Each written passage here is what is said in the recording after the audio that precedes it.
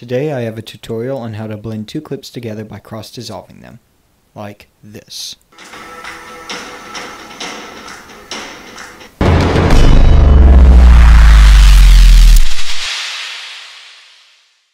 So if you notice, I have two clips right here, 1 and 2.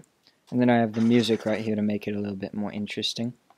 But so looks okay like it is, but I want to add a cross dissolve. So what I'm going to do is I'm going to go to effects, going to go over here to the transitions browser, and I'm going to go to dissolves, cross dissolve, and place it in, and bam, you already have a cross dissolve there. So what I can do is I can actually extend the cross dissolve, as in it lasts longer by dragging these two edges. See? Easy.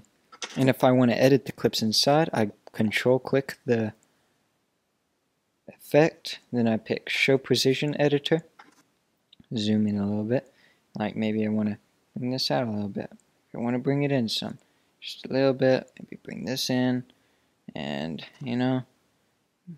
yeah, I want to bring this out just a little bit. Then I'll bring this out, yeah.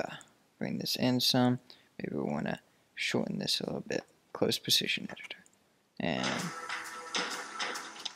And if you notice right here, there's a few things like in and out that makes it not, as in, it doesn't do much, but normally I keep it on in and out, as in they both ease in and out. You can change the ease amount and a few other things, but I normally keep it on video as well. I'm going to show you a second way to do it as well. So you take your clip, I'm going to separate the audio right there for a second. Take your clip, you put it over the other one. This is basically what the cross dissolve filter automatically does for you though. And then you take it, you control click and pick show video animation. And there's a bunch of things that you can do with this, but I'm going to only mess with the opacity right here. Bring it in and then take this bar right here, drag it out and just about there. Works just as good. You can also bring it out like that, edit it anytime.